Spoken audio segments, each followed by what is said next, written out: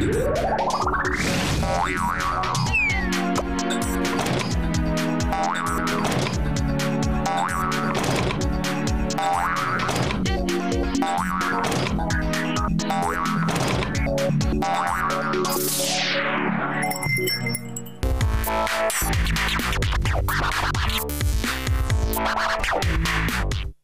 to start off with, let's have a look at what we're going to deal with.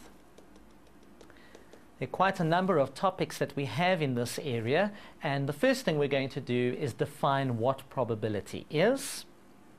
Then we're going to look at how probability is expressed. We'll look at some terminology so that you know the kinds of terms that we use when we're speaking of probability. We'll also look at what is statistical probability versus theoretical probability. And of course, we'll have to do a number of examples so that you can get your hands onto doing some of the work that is required. Then we'll cover the probability associated with recurring outcomes, or outcomes that happen time after time. And lastly, we'll do something called tree diagrams. We'll see what those are in a moment.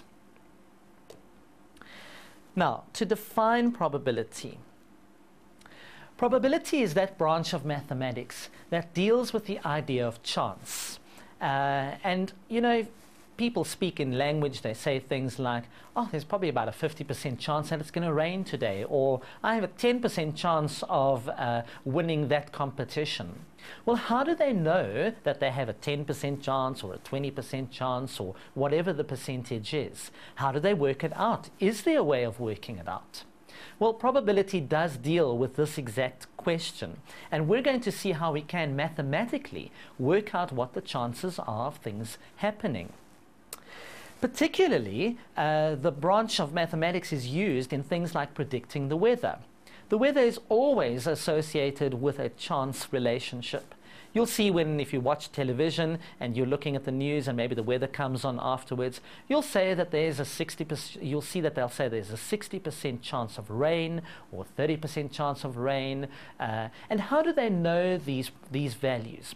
Well, they've actually done some mathematical models to work out what the chances are of whether it's going to be a certain kind of weather at any time. So the weather industry uses it, then also the insurance industry, because they're working with chance all the time. They want to know, for example, what are the chances of someone who's maybe 30 years of age, who's just got their license and had it for 3 years, having a car accident? Because based on those chances, they will then set up an insurance premium for people who want to take out insurance against car accidents. And the insurance industry in South Africa is quite a large industry and relies heavily on chance or probability being accurately expressed mathematically. And they'll pay people who do mathematical work on chance or probability, they'll pay them a lot of money so that they can get a good reflection of what the chances are that certain events will happen. And of course, chance is probably most easily expressed in the gambling industry, where the games of chance that are being played are also mathematically calculated so that the casinos and the people who are operating them want to know exactly how much money they're going to end up getting out of the people who play those games based on the chances of them winning those games. It would be a disaster for any casino if the chances of winning were far better than the chance of the casino actually making money. Of course, that never really happens in real life because, again, they have chosen probabilities for these games in such a way mathematically that they know that they're almost guaranteed to win just every single time. So let's have a quick look at how we're going to express our probability. You'll see we have a nice straight line here, and if I put on the one side of the line, let's just draw a line here, and let's say we've got a 0 chance of winning over here, and on this side we have a 100% chance of winning. See, this is the scope of what probability will use. If I've got a 0 chance of winning something, it means it's impossible. I'll never win it, okay? There's just 0% chance of winning that thing. So let's write here, impossible.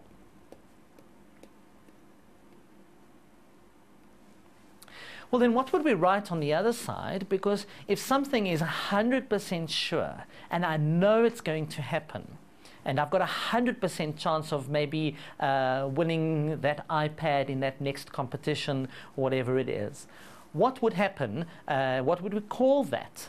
Well, a 100% chance we'll call a certainty.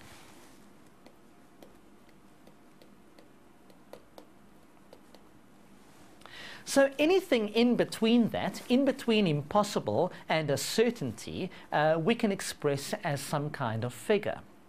Notice we couldn't go beyond the zero. We can't have something that is less than impossible, okay, or more impossible, for want of a better term. That doesn't make sense. If something's impossible, that's all there is to it. It's impossible. So 0% or zero is our bottom limit when we're discussing probability. By the same token, we can't have something that's more than 100% possibility of being 1. If something is certain, that's all there is to it. It can't be more certain. So it couldn't have 120%, for example, of winning something. That's just never going to happen. So when we're talking in percentage terms, of course, we'll use the values 0 to 100. If we go on to the next explanation, it says when we talk about the chance of something occurring, we usually talk about the percentage. That's what we've been saying earlier on, chance of something occurring. That's what I said earlier, 50% chance of something happening, 20% chance of something happening. But we really have three mathematical ways of expressing probability. So the first one we've already seen, that's the percentage. We're also going to express it as a decimal. And we'll have a look at that in a moment. And then lastly, another way that we're going to see probability very often is as a fraction.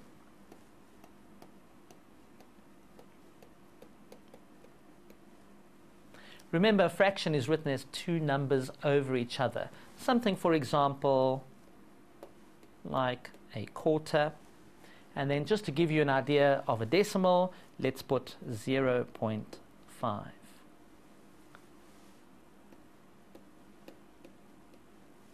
So these three ways or methods of describing probability are all going to be used almost interchangeably in your examinations. Just as a point of noting here, you can actually use either of them or all three of them when you're expressing probability in your answers. You can leave it as a percentage, you can express it as a decimal, and you can express it as a fraction. Just going back to that page where I drew the line, let's just go and have a quick look there. We had the percentages 0 to 100 on our line. If we were to use a decimal, then we would have a value between 0 and 1. So as a decimal, 0 would mean an impossibility, and 1, a value of 1, would be a certainty. Any value in between, something for example like 0.1 or 0.2, would express a certain percentage of probability. Lastly, as a fraction, and we can also do this, we can just put fractions here, 0 over any number, let's take 4 for example, 0 over 4 would express a 0 probability or an impossibility again. And lastly then, as a fraction on this side, we could have 4 over 4. And 4 over 4 would simply be a certainty, because that would express a whole or a 1 again. So either of these values can be used on our continuity line from 0 to 1 or 0 to 100%. And there we've just got our answers. You can see the limits of the numbers in probability are as follows. As a percentage, let's just fill them in, 0 to 100%. You cannot have less than 0% and you cannot have more than 100% when speaking of probability. As a decimal, the values are 0 to 1. And then lastly, as fractions, well, you could choose any fraction and you could say 0 over, let's make it 10 this time, and that would then go to 10 out of 10. Again, you couldn't have something that said 11 out of 10, for example, as a fraction, because that would be something that would fall outside of the range of probability. Right, so let's have a quick look at some terminology now. There are words that you're often going to hear when being taught about probability. And the first one is the word an event. Now it says here, an event refers to something that can take place. Well, I'm sure you've heard this word in English before. An event can be anything that happens. When we talk about probability, we could use an example, for example, tossing a coin. If I took a coin out and I threw it over here, that would be an event. I'd say I'm going to throw a coin. And we could let that event happen once, maybe twice, or even 10 times in a row, and we could see what happens. So the event is the actual occurrence of something, and then the outcome refers to the possible results of any event. So looking back at my coin, if I took my coin, what are the possible things that could happen if I throw that coin? Well, the coin could either land on heads or tails. I'm sure you'll agree that for the coin to land on its side, and I usually get this question in my classroom, what if the coin doesn't land on heads or tails? Well, again, the probability of that happening would probably be very close to zero or impossible. Just given a fair coin, we'd expect it to land on either a heads or a tails. So the event is the throwing of the coin. The outcome of that event is, would it land on heads or would it land on tails? Here again, just to recap, an outcome that has a 100% chance of occurring is known as a certainty.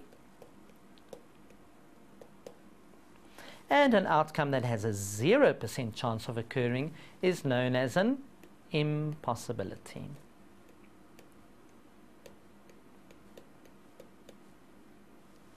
So if I was throwing my coin, and say I had a coin that had 2 heads, well, what would be the probability of that coin landing on heads? Well, throwing the coin, it has heads on both sides. So it's always going to land on either heads or heads. So it's a certainty that that thing will land on heads. What if I then said to you, well, then what's the probability of this coin that has 2 heads on either side landing on tails? Well, there are no tails on either side of the coin, so it would be an impossibility for that coin to actually land on tails. And of course, if you were playing a coin game and the other person didn't know that this was a 2 heads coins and you called heads every time and you kept winning, they might start getting a little suspicious and want to see the coin. Because you're almost certain of, or you are certain of winning every single time, and they're certain of losing every time, or it's impossible for them to win because they're calling tails and there are no tails on that coin. All right, so let's have a look quickly now at statistical versus theoretical probability. And then we'll get into some examples just after that. Now, statistical probability refers to the experiment being done and to seeing the number of outcomes that occur for a specific set of events. Let's start with our coin probability again. If I took a coin here and I said to you, and you can go and do this example at home, take the coin and throw it 50 times. And each time you do, record what comes up. Well, let's start off. We throw the coin. Let's say it came up heads. Then I'd mark on my page. I'd say, right, we've got heads. Next time I throw it, it comes up tails. Next time, tails. And so we go on. Tails, then heads, then heads, then tails, then tails, tails. And we do this 50 times. At the end of the experiment, we'd say we've thrown the coin 50 times, and we'd want to say, well, how many times did it come up heads and how many times did it come up tails? Let's say, for example, it came up 26 times heads and 24 times tails. That would mean that statistically, this coin lands 26 out of 50 times it lands on heads, and 24 out of 50 times it lands on tails. If I wanted to, I could turn this into a percentage simply by multiplying the two numbers by 2, because that would give me something out of 100, and remember, a percentage is something out of 100. So that would be 52% of the time it came out heads, and 48% it came out tails. This would be the result of my experiment. I could go and throw that coin again and maybe do it another 50 times and keep measuring and see if my probability remains the same. The chances are that it probably will, or be quite similar. But let's have a look at this other word now, which is theoretical probability. Now, theoretical probability lists the possible outcomes of any event and assigns a likelihood of the outcomes for each event. So what we're saying over there is, again, let's use our coin because that's a nice simple example. If I throw the coin, what are the possible outcomes for the coin? Well, it's heads and tails. There's only two possible outcomes for this coin, so we can only have heads or tails. Now, there are two events that could take place. I could throw the coin and I could get one of them could be heads, one of them as an outcome of tails. So that means that 1 out of 2 possibilities exists for heads and another 1 out of 2 possibilities exists for tails.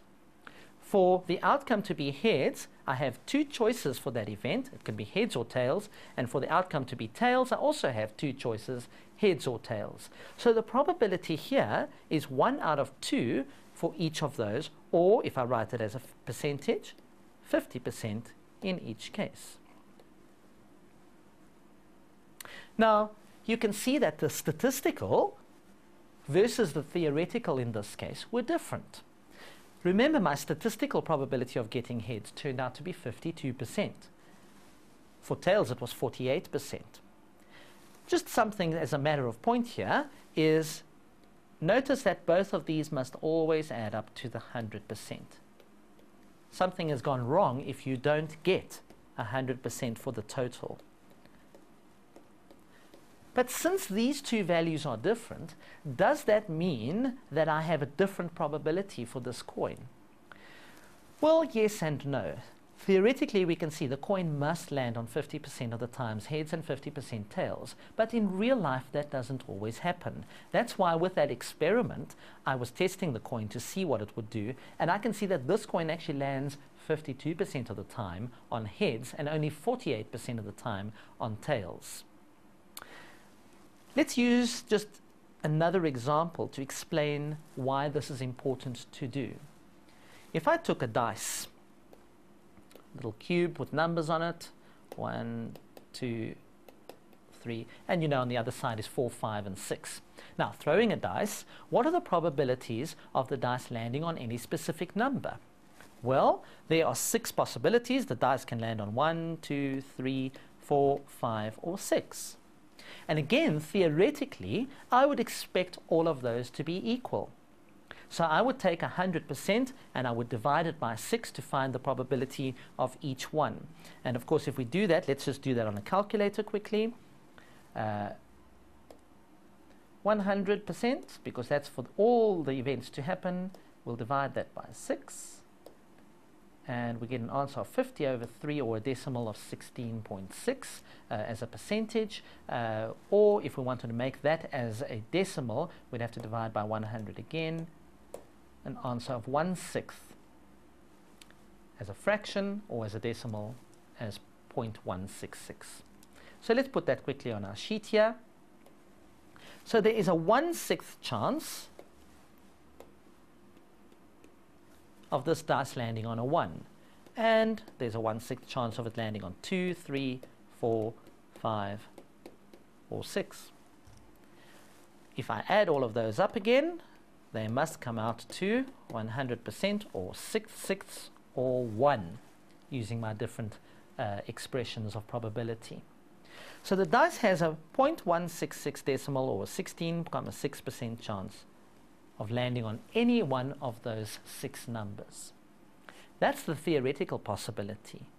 But what if I threw the dice now and I did an experiment and I calculated the statistical probability and I found out the following?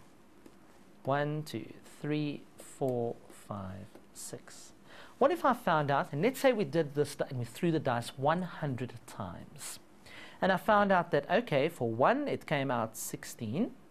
For 2 it came out 17. For 3 it came out 16. For 4 it came out 5 times. For 5 it came out, let's make it 20 times. And if we add up these numbers, we get 20 plus 5 is 25, plus 16 makes it 36.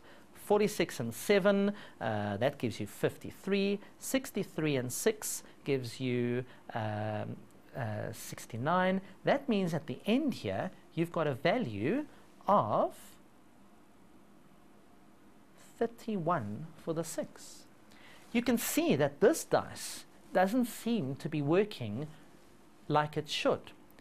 I should have a fair chance of landing on the same numbers. In 100 throws, it should be around 16 or 17 for all of them. But in this case, it wasn't. The 6 seems to land many, many more times than the other. Well, if a factory was making dice or die, and it was wanting to test that die to see if it was a fair dice, it would throw 100 times, maybe 1,000, maybe even 10,000 times. And they'd usually get a machine to do this, not a person.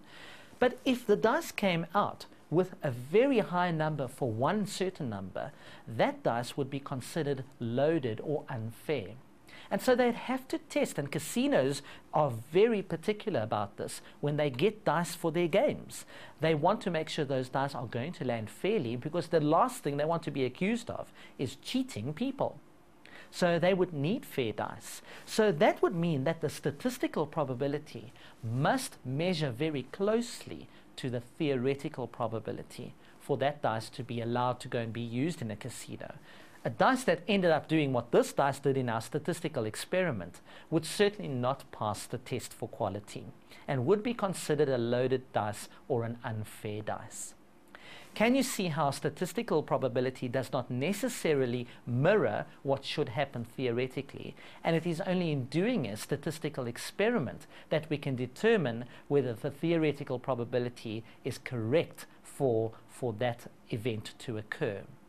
And if the statistical probability is incorrect compared to the theoretical probability that we would expect, we would need to go back and ask the question why, or say something like, for example, in the dice experiment, that dice is not a fair dice. Something has gone wrong with it. It is weighted towards one side. And then we'd have to discard that dice and throw it away. Great, we're going to take a short break at this stage, and then we'll be back in a moment. So go and get yourself something to eat or drink, relax for a few moments, and then we'll continue this session.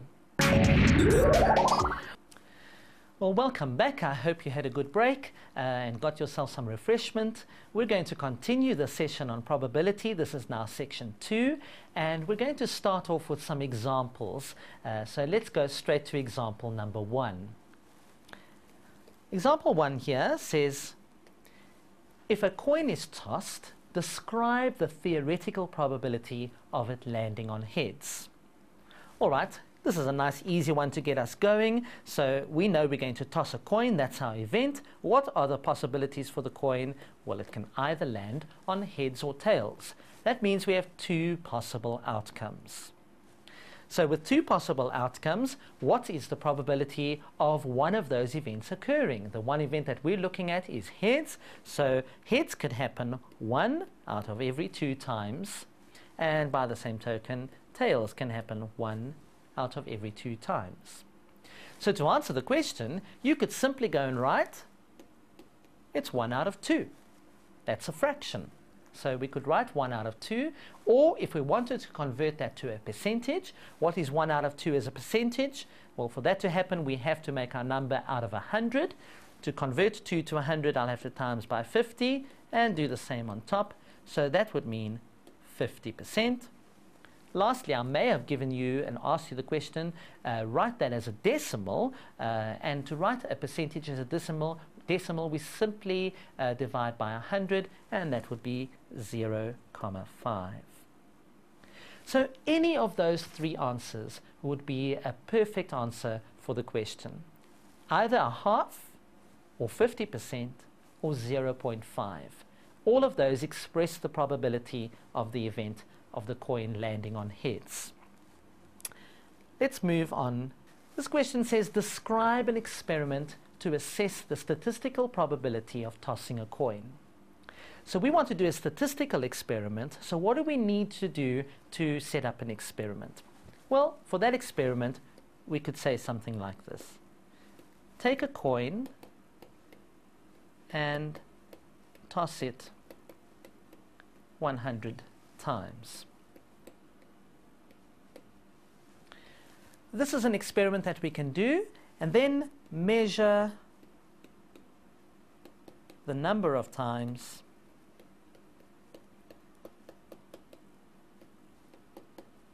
the coin lands on heads or tails.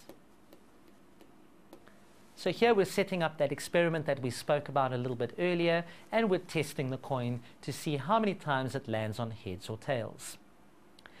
Just a quick question here. How do you think that statistical probability would measure up to the real possibility if you assume that the coin is fair? Well, the more times you throw the coin, 100 times, 200 times, 500 times, you'd probably find the closer you'd get to that 50% theoretical probability that you calculated earlier. You know, if I threw the coin 10 times, for example, and we could actually go and do that experiment, we might get something like this. Heads, heads, heads, tails, tails, heads, heads, tails, 4, 5, 6, 7, 8, and one more. Let's do it like that. That might be a 10-time throw. And you'll see what we got here was 1, 2, 3, 4, 5, 6, 7 heads. So 7 out of 10 times it landed on heads, and 3 times out of 10 it landed on tails. And you might assume from throwing the coin 10 times that this coin is not a fair coin, because it's 70% it's landing on heads, but only 30% it's landing on tails. But as you continue the experiment, and you do it 20 and 30 and 100 and maybe 200 or 300 times, or even 1,000, I know that seems like a long experiment, but you could maybe break it up into your class and try it and see if this works. You'd find that it would get closer and closer to a 50% chance, or what the theoretical probability actually states, 1 out of 2 times. Go and do it as an experiment. It's really worthwhile doing that to see if it works. Let's have a look now at question number 2, or example number 2. And it says, in the throwing of a fair die, what is the probability of getting a 6? Well, we know that a die has 6 sides, and we can get the values 1, 2, 3, 4, 5, or 6. So there are 6 possible outcomes for this event of throwing the dice. What would be the probability of one of those events happening? Well, for each one of them, it's a 1 out of 6 possibility.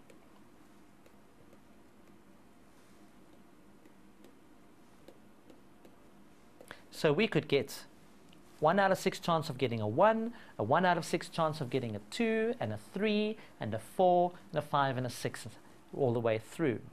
You see, we couldn't, no dice has maybe a 2 and a 2 and leaves out another number. If you had such a dice, well, then that number would have another probability of getting that number being thrown. For example, if I had 2 2s on the dice and no 1, and I asked you this same question, and I said to you, what's the probability of getting a 2?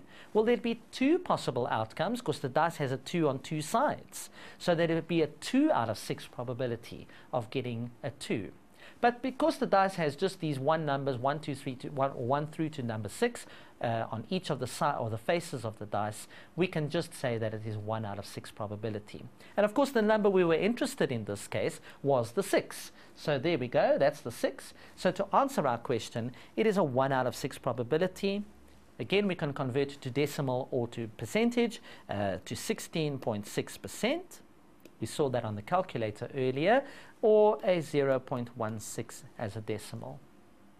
Now, let's have a look at the next one, because this is where it gets a little more interesting. The question reads, what is the probability of getting an even number? Well, looking at each of these probabilities, we can see that there's an even number here, the number 2, and then also the number 4, and of course the number 6 is an even number. So there are 6 possible outcomes of throwing the dice, the values 1 to 6, but 3 of those probabilities would result in an even number. So I can write the probability now as 3 out of 6, because 3 of the probabilities would actually give me my answer of an even number. So 3 out of 6 we can convert back down to a half, and of course a half means a 50% probability. So if that dice was fair, which they said it was, there is a 50% chance of landing on an even number. All right. Let's go a little bit further. And the next one, question C, says a number less than 3. So let's go back and see what are the probabilities of getting a number less than 3. Well, the numbers that actually meet that criteria is the number 1 and the number 2. Because 3 is the number we're not allowed to be above. And of course, 3 is not less than 3, so we can't include it. So only numbers 1 and 2 would be valid answers or valid solutions in this case. So we'll be looking at 2 possibilities, the number 1 and 2, out of the 6 possibilities that we have of throwing the dice. So a 2 out of 6 probability is equal to a third. If I break that fraction down, and again, if we want to write this, and we should know how to convert to decimal and to fraction, a third as a fraction, as a decimal, is 1 divided by 3. Let's do that on the calculator. 1 divided by 3 equals, and there's the decimal, 0.333. And if I wanted to do that as a percentage, I'm just going to multiply by 100. So let's just look at that answer as well. It's 33.3%. So let's fill those in here. It's 0.33 or 33.3%. So the chance of the dice landing on a number less than 3, or 1 or a 2, is a 33% chance, or 33.3% chance, 1/3 or 0.33. And lastly here, we've got a fourth part, part D. The question comes in, what's the probability of getting a 7 with the dice? Well, the dice only goes up to the number 6. There's 1, 2, 3, 4, 5, or 6. So the number 7 doesn't appear on any of the faces. That means that you could never get a 7. It doesn't matter how many times you throw the dice. You could throw and throw and throw. It will never land with a side showing a 7, which in this case means an impossibility, or 0 or 0%. There we go. It can never happen, or we could even say, since the dice has 6 faces or 6 events, 0 out of 6 of those events would ever present as landing on a 7. Does that make sense to you? Are you seeing how this is starting to work? How we are taking the possible events that we could have and looking at the actual events that we do have and using that to express a probability. Also, I'm hoping you're realizing that chance is not just any old number. It's a specific value that can be mathematically calculated, as we've seen. Let's go on to the next section now. So we've got example 3 coming up. And now we're going to work with a standard pack of cards. Again, the questions in your exams will often like to use things like cards, so you need to be familiar with the card pack. Now, let's quickly run through what is in a pack of cards. I'm sure you're familiar with the terms hearts and spades, as well as diamonds and clubs. These are what we call the 4 suits of a pack of cards. A standard pack of cards has 52 cards in it, and then an extra 2 cards are usually put into a pack, and those cards are called jokers. Usually when it comes to probability, we remove the jokers so that we just work with the 52 cards. Those 52 cards have 4 suits: the diamonds, the clubs, the hearts, and the spades. Of those suits, each suit has 13 cards in it. And those cards range in number from an ace to a 2, 3, 4, 5, 6, 7, 8, 9, 10. And then we have the jack, the queen, and the king, making up the 13 cards. Sometimes we refer to picture cards when we're talking about cards, and then we will be referring to the cards called the jack, the queen, and the king. At times the ace is also included in the picture. So make sure you understand if the pack has said picture cards, then they will tell you usually include the aces if they want to include those as the picture cards. So picture cards refer to Jack, Queen and King, and sometimes the ace as well. And then we can talk about the red and the black cards, because remember the diamond suit and the heart suit are red cards, and the club suit and the spade suit are black cards. So when you have questions, you need to understand those terms, and we're going to use those terms in the question that we're going to look at now. So here's example 3, and the question says, what are the chances of picking a red card from our pack? Well, we're starting off, we've got 52 cards. To know how, or to know what probability there is of picking a red card, we need to know how many red cards there are. Well, the two suits that represent red are hearts and diamond. That means we've got two suits of 13 cards each. And 2 times 13 is 26. That means there are 26 red cards in our pack. So the chances of picking a red card would be 26 out of the whole pack of 52. All right, so here we have a fraction, 26 out of 52. Again, your teacher would probably not give you full marks if you answered and left the answer in this form, because they'd either want the expression as a percentage as well, or in a simpler fraction. And we always need to simplify our fractions to the lowest possible fraction that we can. Well, 26 and 52, we actually have the number 26 can go into 52. And do you know how many times it goes in? Yes, the answer is twice. So I can reduce this fraction to a 1 out of 2, because I can divide by 26 on top, and I can divide on 26 at the bottom, and I get the answer 2 at the bottom. So it is a 1 out of 2 chance of picking a red card, or to express it as a percentage, 50%.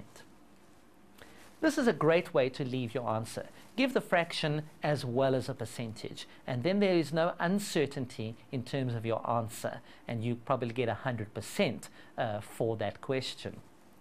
So moving on to the next part, part B, and here they said, what are the chances of picking a picture card? And they've actually told you what a picture card is. They've said it is going to be a jack, a queen, a king, or an ace. So we have any of those 4 cards can be picked. So we need to again determine how many cards in the pack will meet our criteria. Well, there is a jack, a queen, a king, and an ace for each of the suits, for the hearts, for the clubs, for the spades, and for the diamonds. So that means there are 4 suits that have 4 cards each within them that will meet our criteria in this question. So that means it's 4 times 4, which equals 16. So we have 16 cards that would be classed as picture cards in a pack of 52. So to express our probability here, we're going to say 16 out of 52. Again, you'll probably only get half the marks for the question if you leave it in this form. So let's reduce this fraction. Well, I'm going to start by dividing by 2, because I know that those are both even numbers and 2 will go into them. So 16 divided by 2 is 8, and 52 divided by 2 is 26.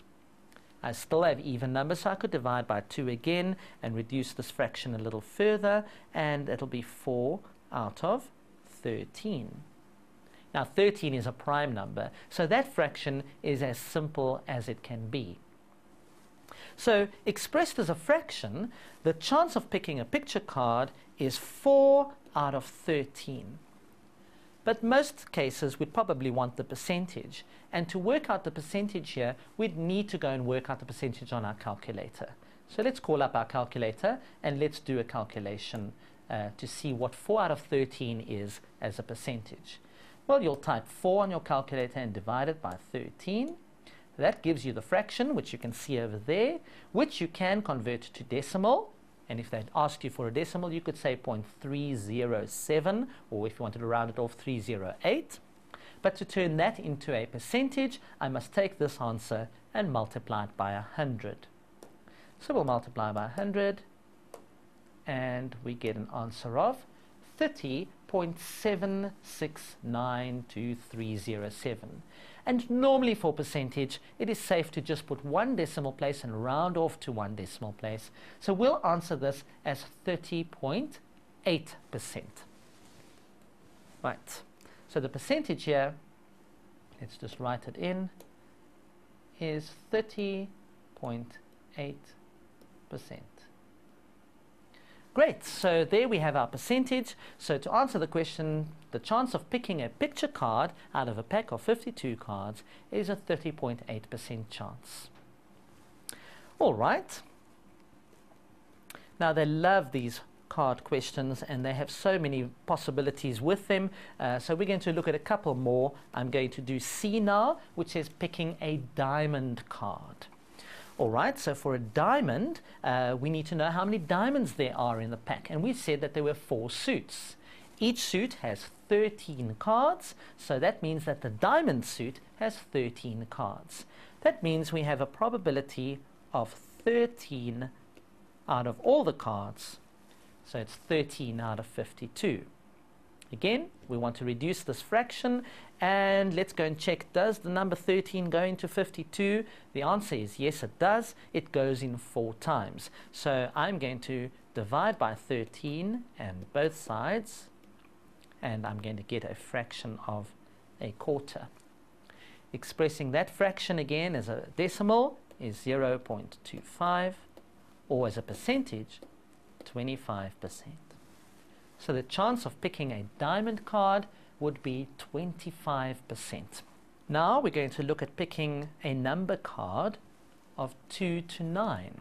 So this is ignoring those picture cards that we had earlier. Remember in question B, we asked for a picture card and we found that there were 4 out of 13, or 30.8% chance of picking a picture card. We want to know what are the chances of picking a non-picture card, or a 2 to a 9.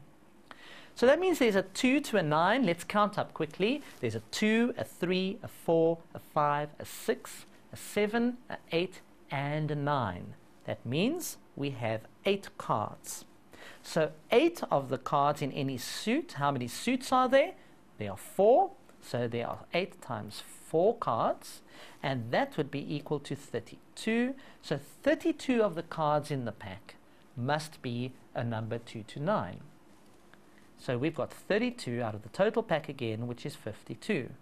Reducing that, we've got 16, if we halve it again, out of 26, or 8 out of 13. So there are 8 out of 13 chances to pick a picture card, or sorry, a value card of 2 to 9. And again, if we want to work out the percentage, we can go to our calculator, and we'll say 8 divided by 13. That gives us 0.61, or if we want it as a percentage, which is the usual way of leaving it, 61.5%. And let's just fill that in over here, 61.5%. Question E says, what's the chance of picking an ace?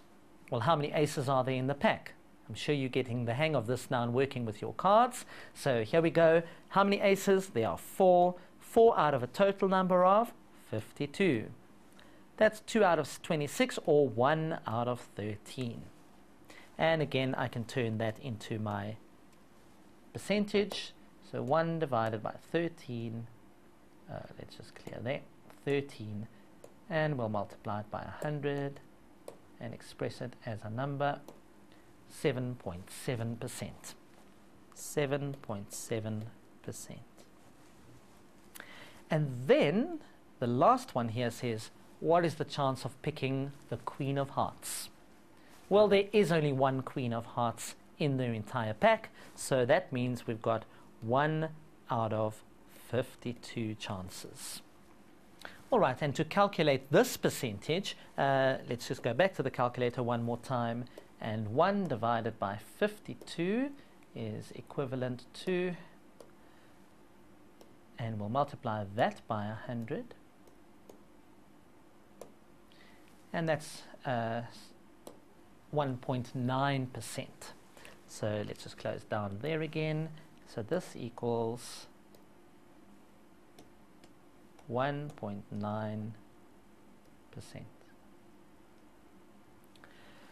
Now, before I close off these examples, I'd like to just show you something else with regards to these. If I said to you that we wanted to work out the percentage of the picture card, and let's just go back to that example. It was here, number B. We found out that the picture card was 30.8%. So I'm just going to write that at the bottom here, just to show you something on how you can calculate things quite quickly. We said that the picture card was 30.8% chance of being picked. What if I then said to you, what is the chance of not picking a picture card? Well, remember that the whole pack makes up what percentage? That's right, 100%. So if the picture cards make up 30.8%, then the non-picture cards would make up, correct, 100 minus the 30.8%. That would leave us with an answer of 69.2%. So we can express the probability of one event and then express the event of that thing not happening by subtracting it from 100%. The two always must add up. Remember when we said earlier, for example, with our dice, all the probabilities have to add up to 100%. If they don't, we haven't actually considered every option in our probability. So if I said to you that picking a picture card was 30.8% and then asked you what's the chance of not picking a picture card, you simply take the 100, subtract the 30.8%, and then you'll find the chance of it not happening. So the chance of an event happening is 100 minus the chance of the event not happening. Does that make sense to you? Well, that would help you, for example, in our card questions. If you had one event and you had the opposite of that event, you could simply take the answer to your previous question. Obviously, you'd hope that that answer was correct. But then you could subtract that percentage and find then the percentage for the event not happening. Great. We're going to take another short break, and then we'll be back to complete this section on probability. And welcome back to the final session or section of this probability course that we're on today. We're going to do one last example before we go on to the last section, just to see if you're on your toes and that you've got this stuff under your belt. So look at example 4 here, and the question says, a bag contains 3 red balls, 5 blue balls, and 4 white balls. What is the probability of? And let's see if question A here, it says, of picking a ball. Well, since the only thing that is in the bag are balls, picking a ball from the bag would be a certainty. It's got to happen. There's nothing else in the bag. So if I put my hand in the bag and I pick something, I'm going to pick a ball. I don't know what color I'm going to get, but I'm not really interested at this stage in what color, because the question only asked us if we want to pick a ball. So the answer is a very easy 100% chance. Or we could write something like this. We could say, what is the term for 100%? A certainty. It is going to happen. All right, so that was a nice easy one just to get you going, and let's go on to B here. The question is, what is the chance of picking a blue ball?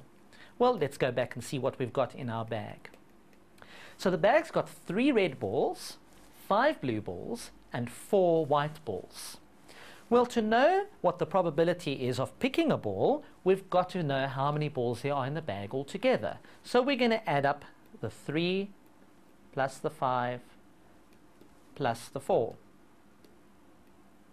Right, 3 plus 5 plus 4, that's not too difficult. If you need the calculator, use it, but we've got an answer here of 12.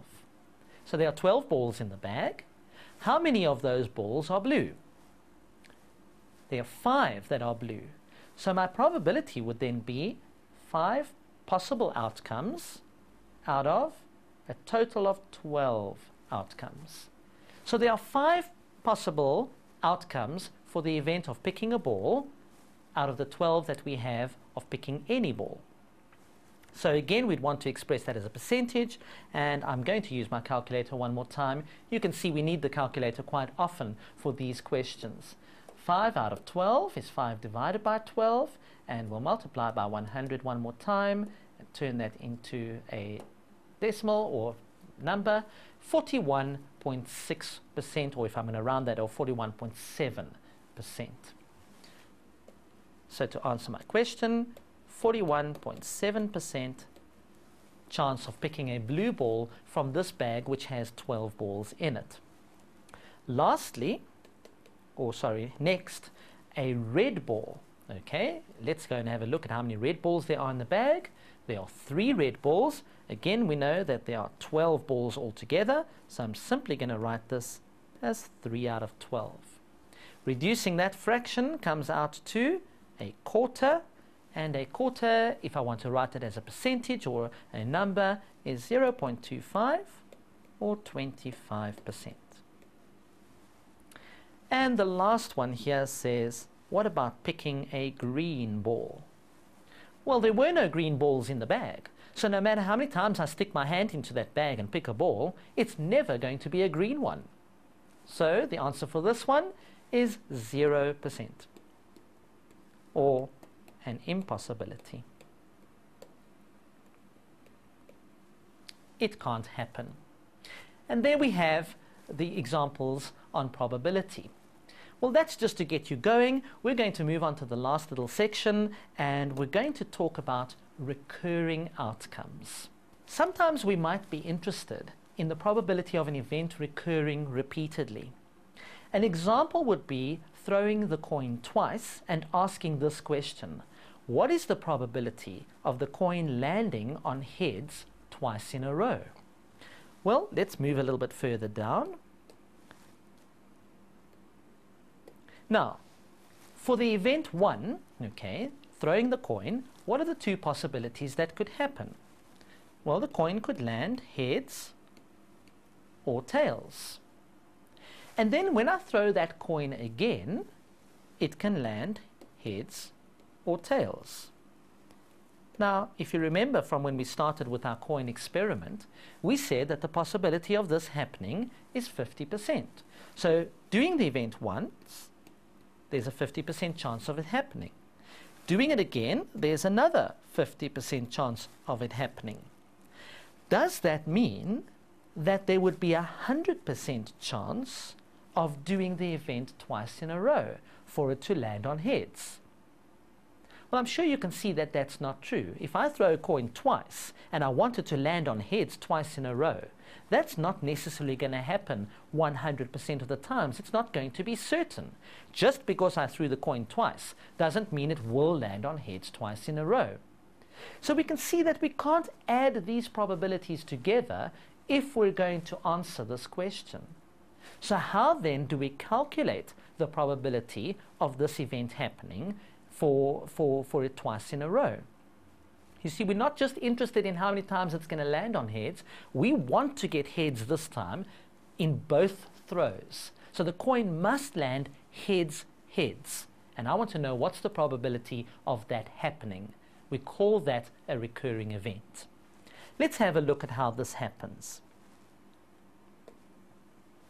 I'm going to do it by introducing another term for you, and that term is tree diagrams.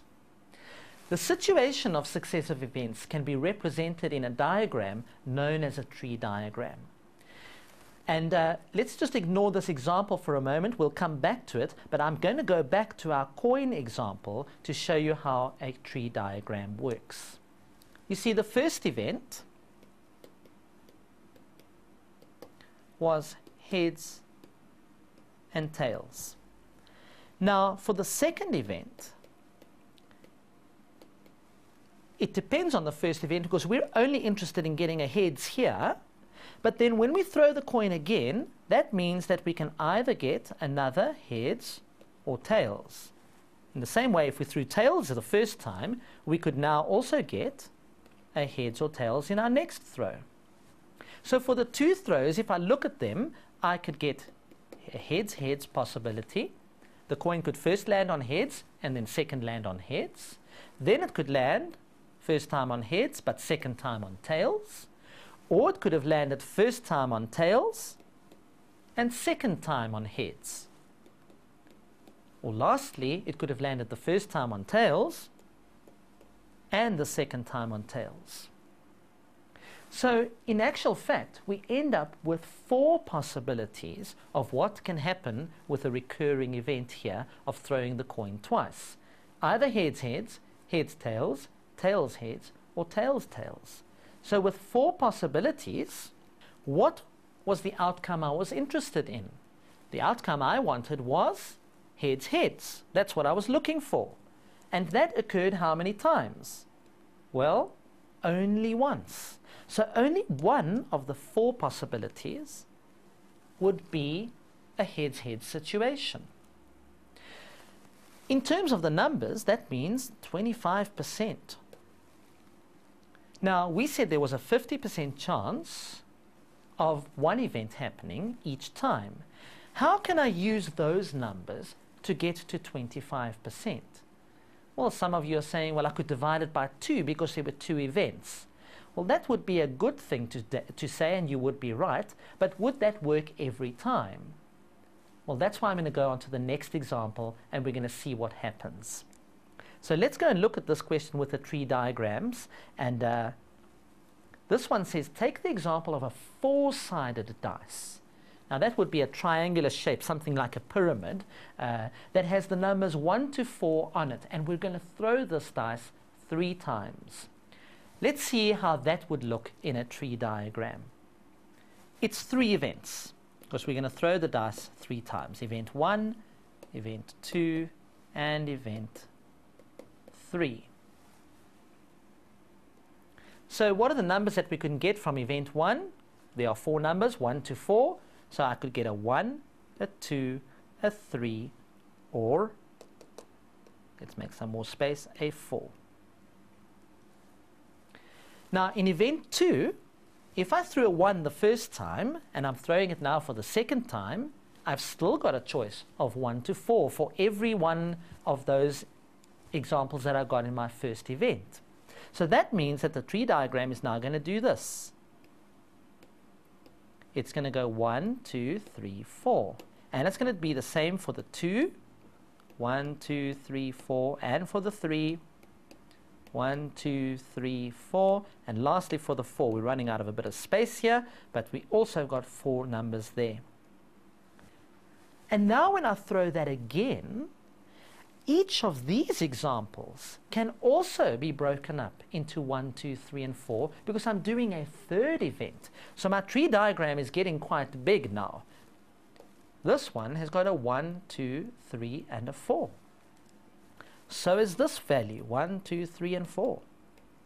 I'm going to write it here, just 1, 2, 3, and 4.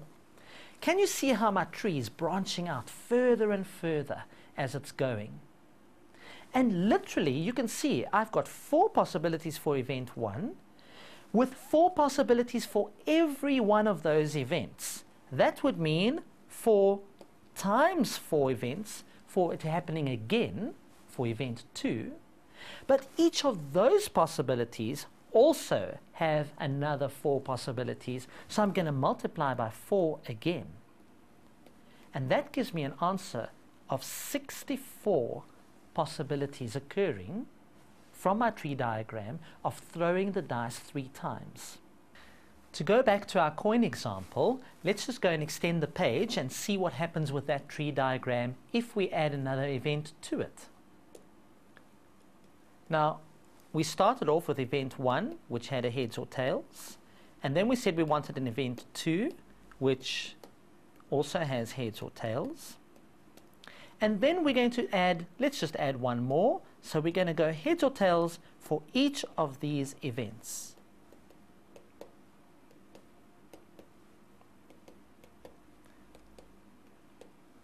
Now, if I asked you the question for 3 recurring events, and I asked you what would be the chance of this coin landing heads 3 times in a row? Well, that would be this branch here. That would give us a heads, heads, heads. But that would happen only one time. Out of how many possibilities? Because I've got a heads, heads, tails over here, and a heads, tails, heads, and a heads, tails, tails, and so on and so on. Well, that means we've got 1, 2, 3, 4, 5, 6, 7, 8 possibilities occurring. And the chance of landing heads, heads, heads would happen 1 out of 8 times. Now remember, let's go back. We said that each event happens 50% chance of it occurring, because there's always a 50% chance of the coin landing on heads or tails. Now I asked you earlier, if it was 50%, could we add them together? And we saw that we couldn't, because that would give us 100% for 2 events, and that certainly wasn't true. Then we said, well, there was 1 out of 4 events, which was 25%. Could we divide it by 2? And we said, well, 50 divided by 2 is 25, so that looks like it could work. But in this case, we now have 3 50%. So do we take the chance and say 50% divided by 3 to work out if the coin can land 3 times on heads? Well, that would mean that 50 divided by 3 would have to equal 1 out of 8, because that's what we saw over there. If I look on my calculator, and let's just go and do that, 1 out of 8 as a number or decimal is equivalent to 0.125. Is 50 divided by 3 also equal to that number? Well, let's check.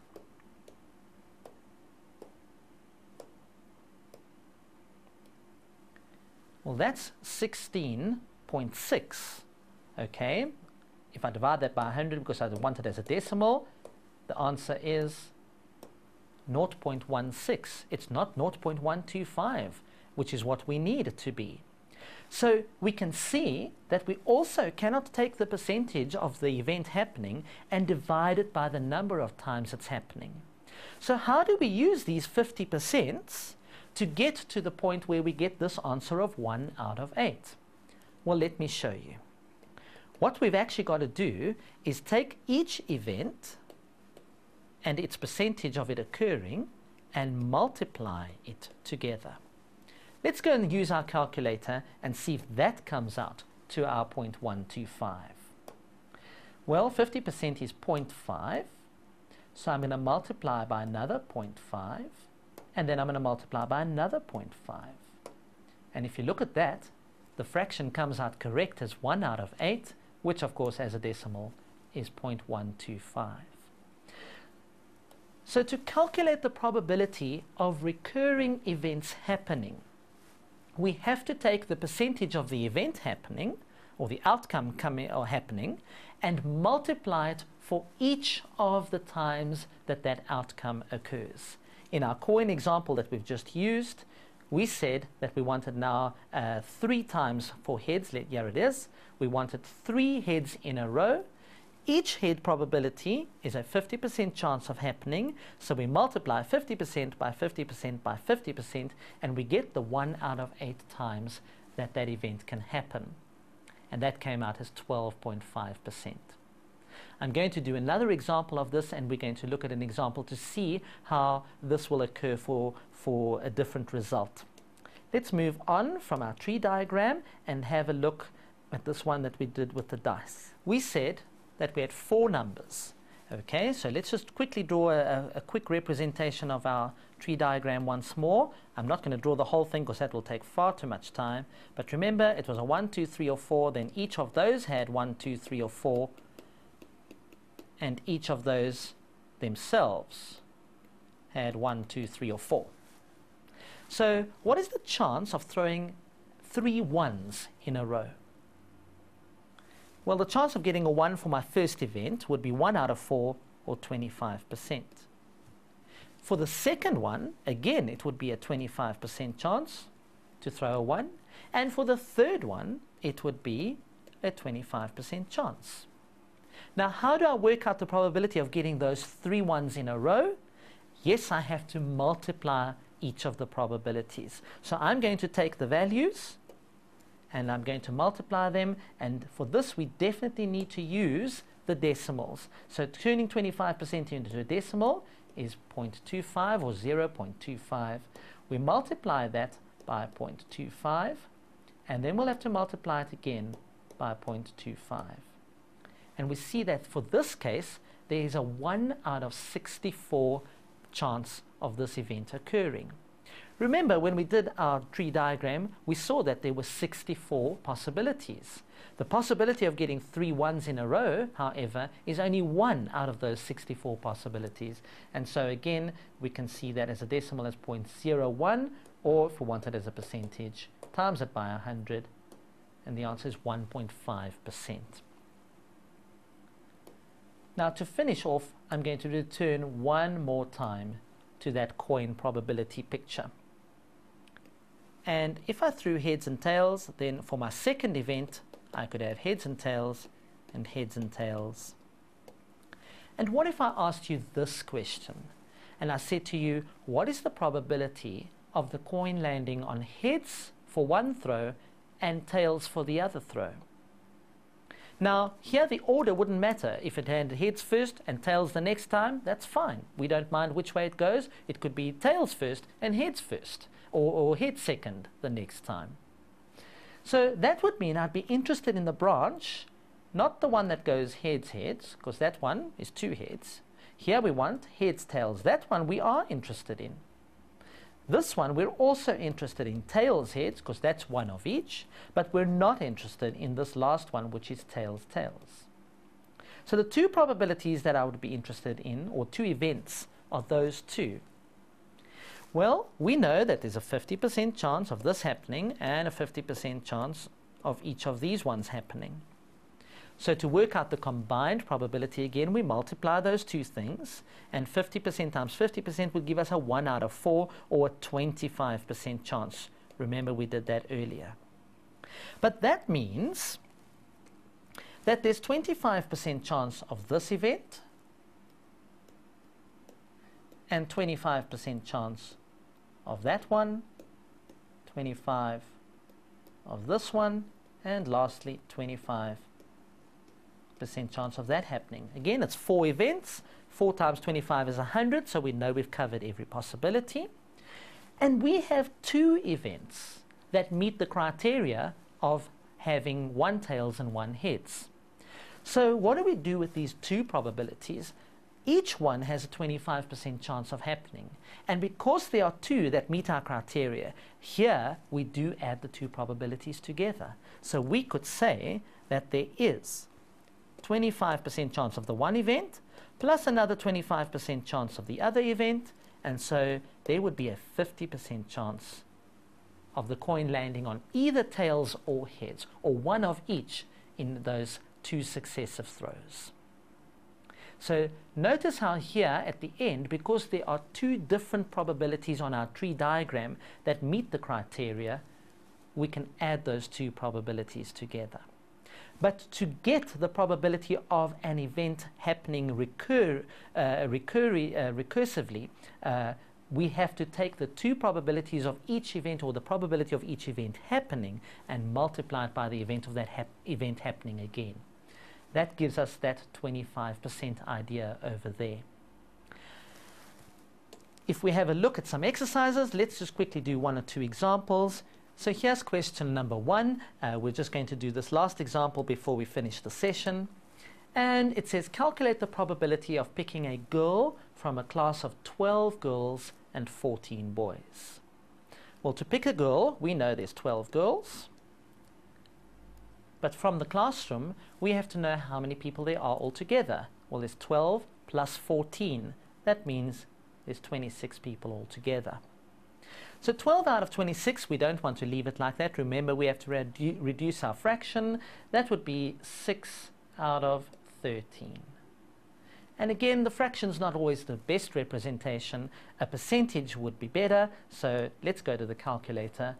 6 divided by 13 is equal to 0.46, and multiplying that by 100 to get our percentage, we have an answer of 46.15%.